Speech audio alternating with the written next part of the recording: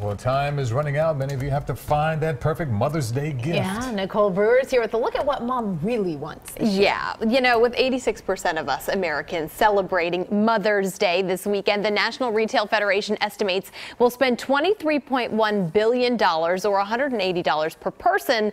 But a new survey says it's not about what you give, but why you give it. My mom is 36 years old. She likes to do yoga. Many of us think we know our moms pretty well, so when they open our gifts on Mother's Day, we're expecting a certain reaction. A big smile, I think, more importantly than anything. Be happy and excited. She's really surprised and it's something she really wants. Still, a recent survey by Groupon found 40% of moms may be feigning their enthusiasm.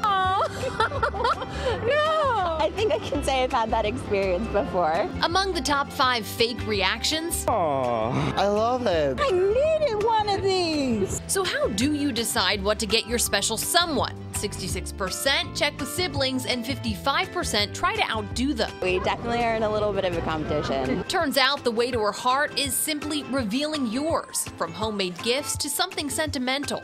Moms surveyed said even a card goes a long way. It's more about like taking the time to spend time with her. Simplest things sometimes are the best things. See, my mom is special because she is the best. Thank you.